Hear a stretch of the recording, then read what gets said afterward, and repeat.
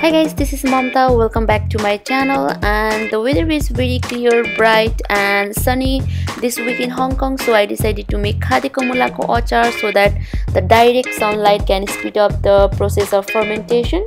So let's get started with the ingredients. So you will need 2 medium-sized radish cut into small pieces in a long rectangular shape.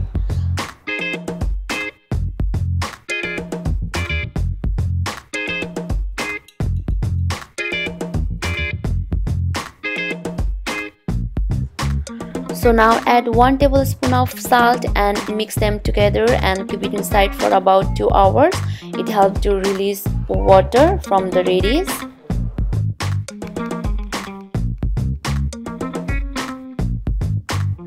So now drain the excessive water from the radish and spread out your radish on the paper towel or newspaper underneath the direct sunlight and let it dry for about 1 or 2 days or minimum for 6 hours.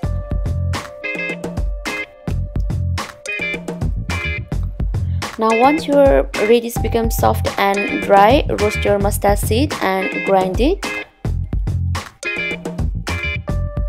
And you also need chopped ginger, garlic, green chilli or red chilli and fenugreek seed.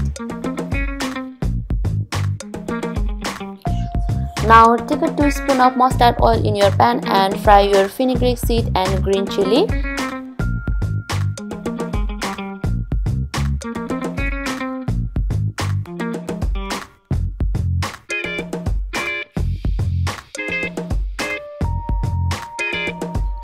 Now it's time to mix all the ingredients together, including turmeric powder and salt to taste.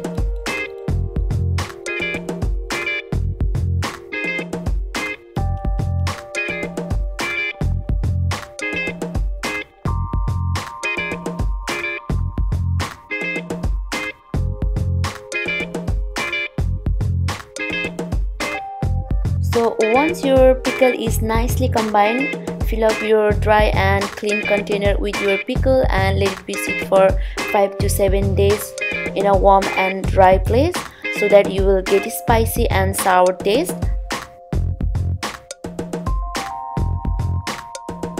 And it also speed up the process of fermentation, and I highly recommend not to open the jar between those days.